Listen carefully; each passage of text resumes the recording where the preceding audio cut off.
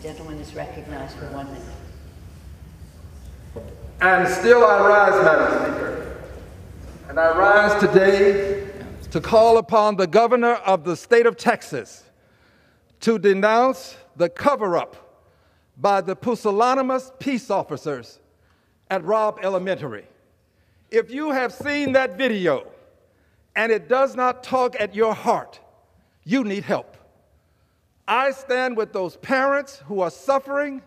It is time for us to get to the bottom of what happened at that elementary school. And the governor laid the foundation at his initial press conference for the cover-up that is taking place. Governor, we're going to hold you accountable. You can't allow such things to happen without denouncing them at minimum.